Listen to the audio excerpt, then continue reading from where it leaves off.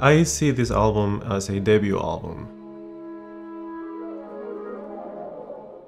Perú Negro was commissioned by Miguel Harth-Bedoya to commemorate the 100th anniversary of the Four-World Symphony Orchestra. What he wanted was for me to be inspired by Afro-Peruvian music. Afro-Peruvian music has its beginnings when the slaves from Africa were brought by the Spanish to Peru back in the 16th century. They really brought all their traditions, customs, and instruments, and they created music with the most simple of elements. In addition to that, they were singing, of course, and dancing. And I was inspired by that.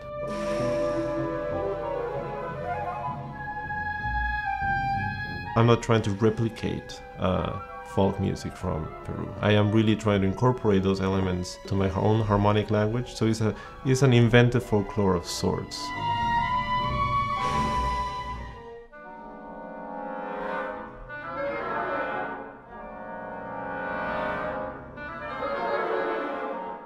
Synesthésie, or Synesthésie in English, it's a very special piece. I was contacted by Radio France, and they have a radio program called À la Breve. They air 2 minutes of music every day of the week, so I had to write a piece in 5 movements, each movement lasting 2 minutes. And that already is a challenge because they're giving you the form in advance. I started to think, what is it that has 5 elements yet is integrated into a single whole?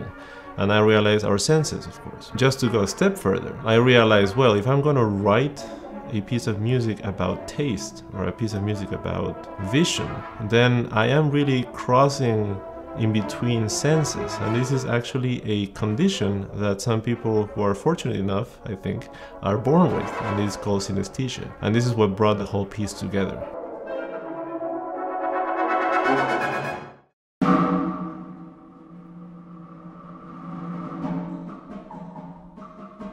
So I chose this poem by a Peruvian poet called José Santos Chocano, and the poem is called Blasón, and is really well known for all of us because we learned it in school. What I like about the poem is that it talks about the clash of cultures between the Spanish and the Incas. The way that it's framed is that it's not only seen as a clash, but also as a fusion.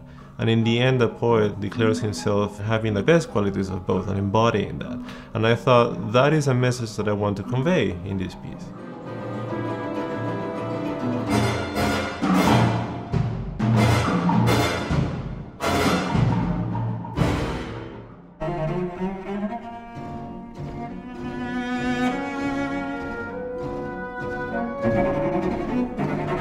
Lord of the Air is different from, for example, Perú Negro or América Salvaje in that it does not literally or directly find inspiration on the musical elements of Peru, but it is inspired by the idea of the condor, right, and the majesty of the condor.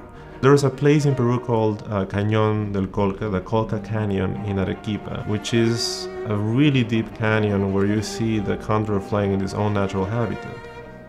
I envision the cellist, as the condor, and the orchestra a little bit like the environment where it lives.